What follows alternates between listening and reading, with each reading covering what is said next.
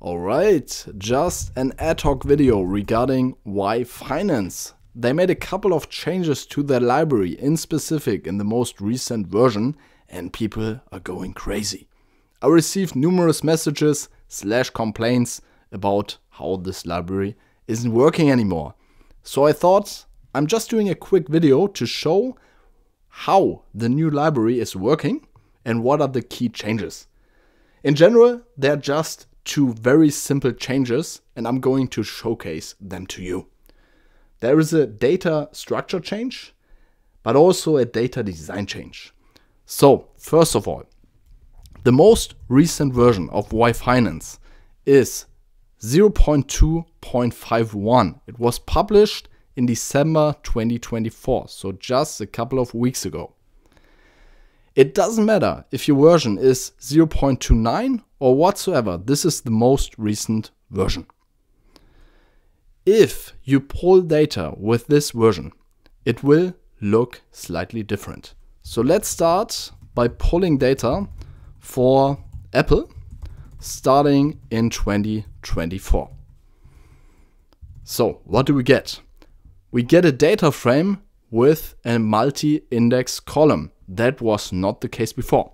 Before, you just had a column containing open, high, low, close, adjusted close, and volume. Now you see, you don't have an adjusted close value anymore. We'll get to that in some minutes, but before that, I want to talk about the structural thing. So, you see you have a multi-index column now. So how do you cope with that? Most people just want to flatten out the columns. And to flatten out the columns, so flatten out means you want to reduce the levels. So this is a 2-level index and you want to get a 1-level index. There are multiple ways to do that. A pretty easy one and also a fancy one, because not many people know this function from pandas, is using the cross-section function. Then you provide what you want to pull and you define the level. So let's say I want to pull the Apple ticker, define the axis and define the level as ticker. With that, I would get all level values for the Apple ticker. So you see, when I'm executing that, you see that you have a flattened column index. So you only have one level here. So you could just reassign that and then work with the data frame as you're used to it when pulling data for one stock. Works also if you pull multiple assets here. So if you pull Apple and let's say Tesla,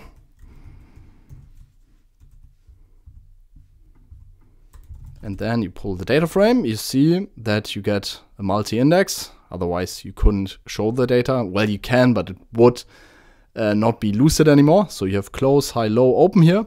And then you have Apple, Tesla, Apple, Tesla, Apple, Tesla, and so on. Then if you pull cross-section now again, and only want to see Apple on the ticker level, this will look like this. So with that, you have an Apple data frame.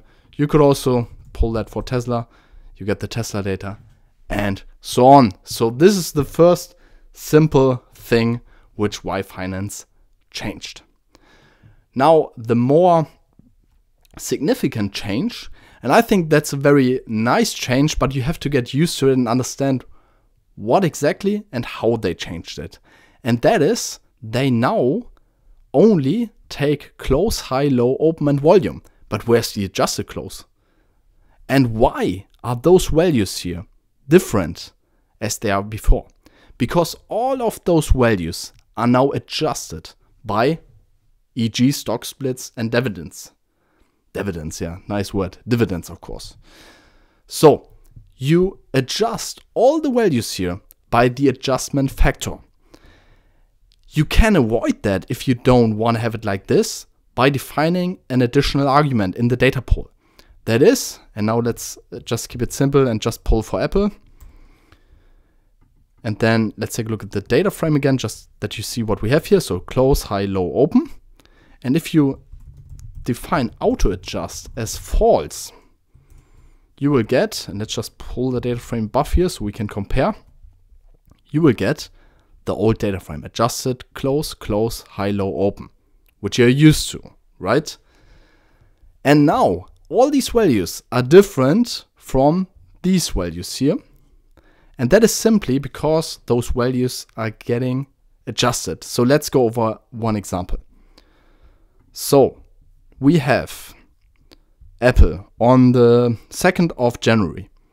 We have a close price and we have an adjusted close price, adjusted for stock splits, dividends, and so on. So the adjustment factor here would be the close price in relation to the adjusted close price.